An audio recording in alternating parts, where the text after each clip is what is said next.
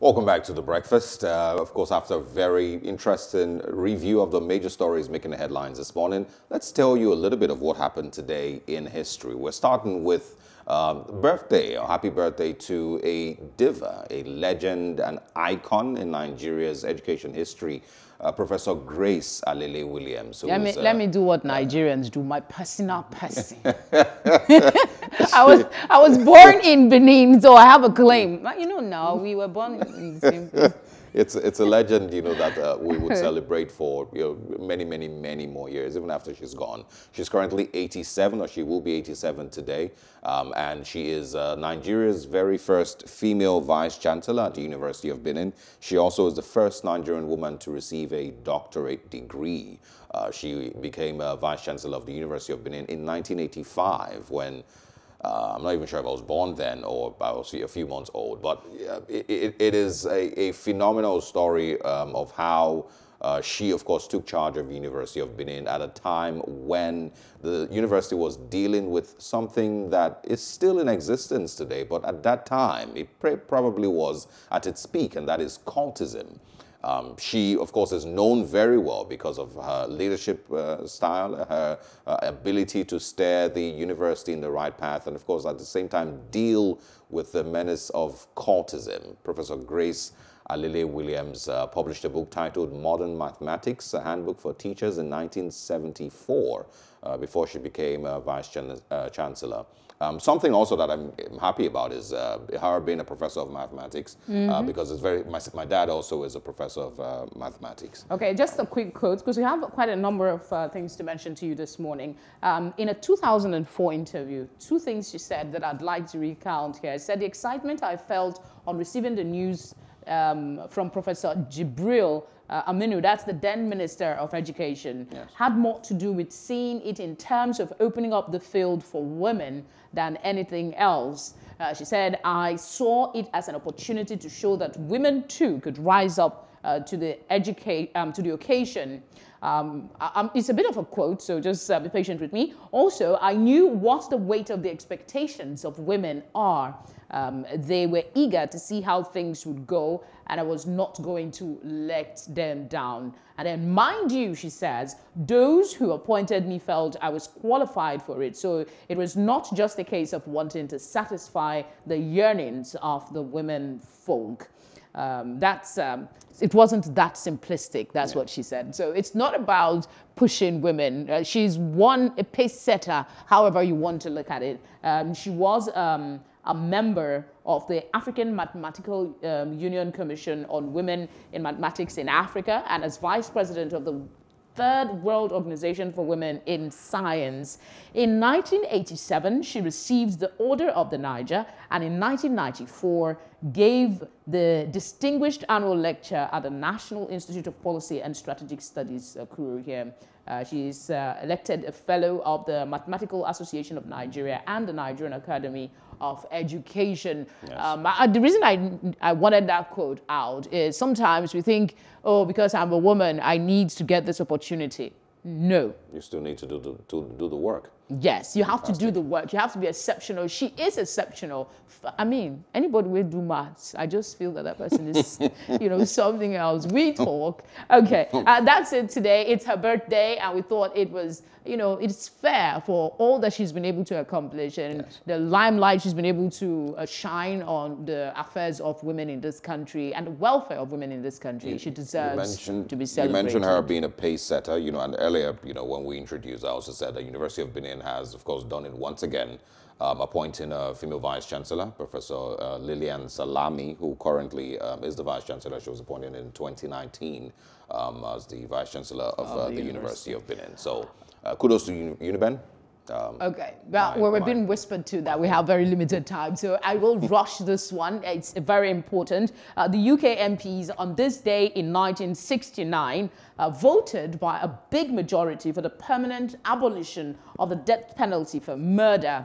The voting was 343 in favor and 185. Under an earlier Murder in Abolition of Death Penalty Act 1965 Hanging was suspended for an experimental 5 years, but the results from today in history's voting rather, yes. Put a permanent end to that. I would have given you a lot more background, but of course, time is not our friend. However, I must mention that the death penalty still remains for offenses like treason, piracy, and violence until 1998. 1998, yes.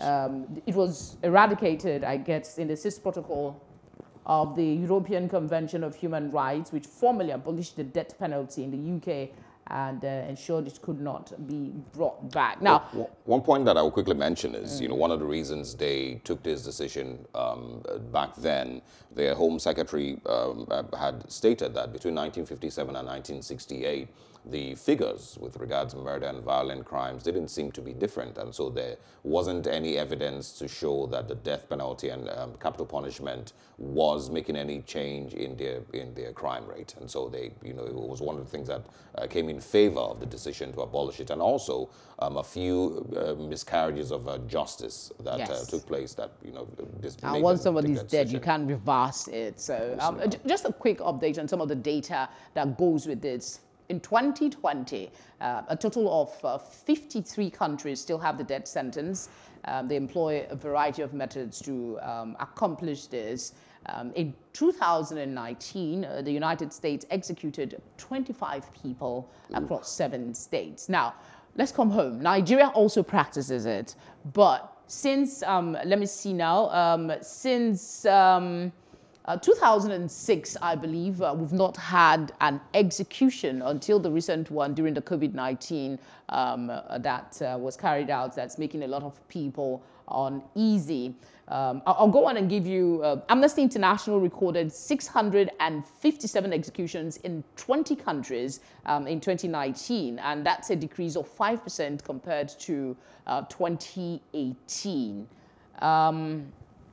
In Nigeria, the death penalty is authorized by law, but since the transition in 1999, death sentences have often rarely been carried out. In 2006, like I mentioned, no execution took place until June 2013, when 4 prisoners on death row was hanged. Also worth mentioning today in history, World Day Against the Death Penalty, celebrated on October 10. The idea is to draw more attention to the need to abolish death penalty. But it is worrying that we still have 53 countries of the world that have China, not abolished. Saudi Arabia, Iran, and Iraq, are still the highest figures. And yes, we need to go, but I just want to also quickly chip in the.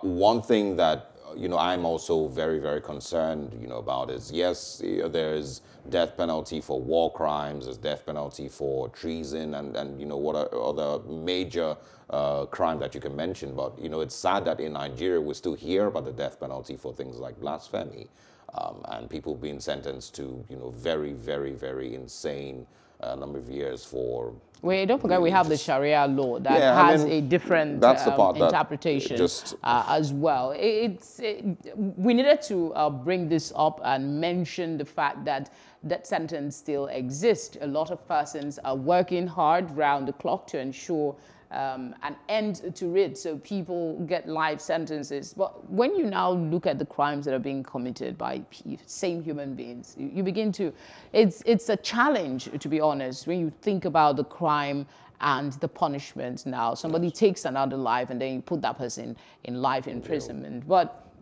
that's it for that. Oh, I must mention here that China, there is skewed data from there. There are no clear figures because of the the secretive nature, how they guard data coming out from there. But there are allegations that they carry out almost 1,000 executions on a yearly basis. But that is not a concrete. That's Amnesty International now speaking, but they don't have the data to prove that. Also on this day, worth mentioning, I know we're out of time, but also on this day, December 16, 1966, the International Convenant on Civil and Political Rights was adopted and opened for signature. ratification and accession by the General Assembly resolution, it became a law. It came into force rather on March 23, 1976. The Convenant, as it were, commits parties to respect the civil and political rights of individuals, including the rights to life, freedom of religion, freedom of speech, and freedom of assembly, among other rights. Nigeria ratified this covenant on July 29, 1993, but that also needed to be mentioned. We know that rights of citizens here is not as it should be in being upheld. Human rights is still a question in Nigeria. I guess that's where Hope you enjoyed the news. Please do subscribe to our YouTube channel and don't forget to hit the notification button so you get notified about fresh news updates.